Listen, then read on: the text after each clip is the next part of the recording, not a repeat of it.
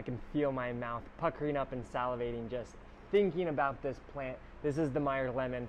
It's an awesome plant that you can actually grow inside the home during the cold winter months, and then you put it outside in the summertime, and during the summertime it really absorbs all the sun's energies so that when you bring it inside the home, it produces beautiful fruit inside the home in the wintertime. If you've ever been to California in January or February, that's when all of the lemon groves are actually producing their beautiful fruit. So, how do you know when to pick your fruit? It's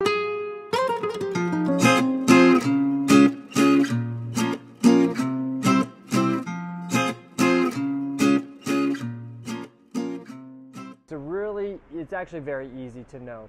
Okay, so the first thing that happens is the plants start by producing flowers. The flowers are incredibly fragrant. They smell kind of like a jasmine and ylang ylang, and they're fruity, they're citrusy, they're beautiful.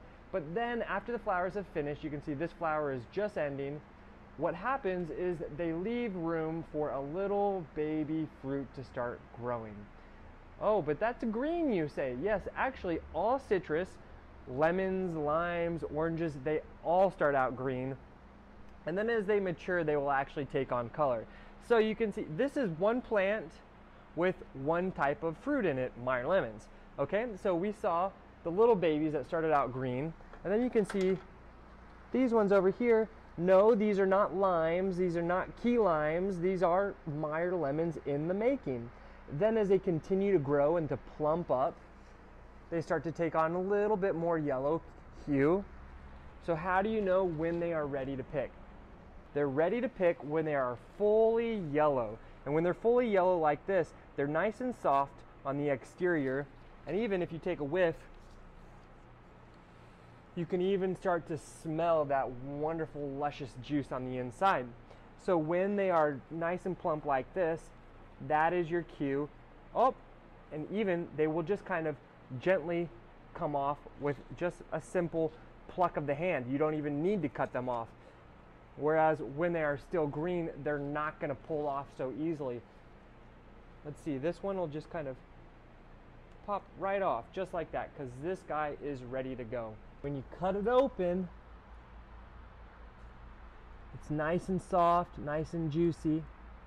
You can see all of the juice just emanating right from that little guy. And do a little taste test. You know that it's good to go. Meyer lemon, it is an amazing plant, suitable for any house plant garden. Rather large plant that we keep in a rather large home. If you have a smaller home like myself, I have a smaller plant. And really the way to keep them smaller is by planting them in smaller containers.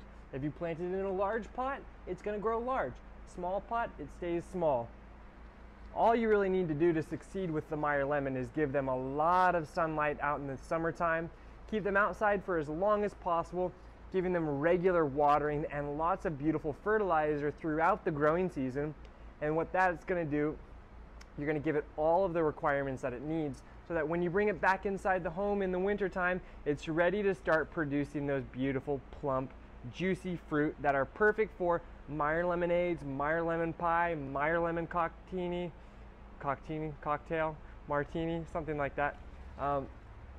But the flavor is unbelievable. You will blow your taste buds out of the park if you grow these beautiful Meyer lemons. And if you do want to grow one, just search Grow with Roberta's and you can find a selection of some of my favorite indoor plants and outdoor plants like this gorgeous Meyer lemon. And so you can add it to your garden.